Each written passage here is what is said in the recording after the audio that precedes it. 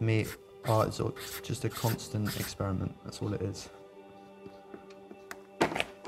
It's all about experimenting and learning from your mistakes. I try to be quite open-minded when using colour, because if you have these set rules in your mind of what shouldn't be used with what, I think that could be quite restricting. Being more liberal with the paint and how you apply it makes a real difference. When I start out on a new piece, I try not to think too specifically about where I want it to end. A lot of my recent work's been more abstract and more based on mood rather than a specific thing that's happened. I used loads of colour, different techniques in mark making, different materials as well, acrylic, oil, spray paint, anything I can get my hands on, and just tried to create interesting pieces of work.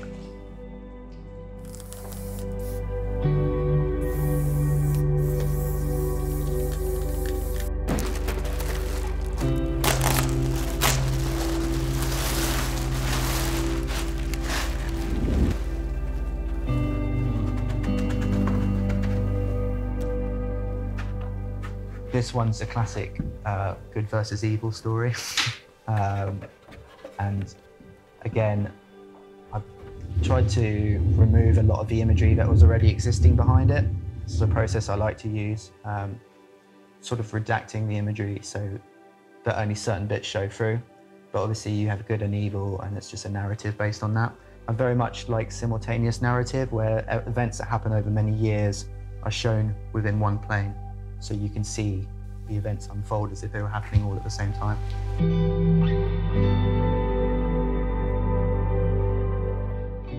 Not only choosing the colour for what mood I want it to be, but how other colours react to other colours as well. Colour's completely integral to all work I do, basically.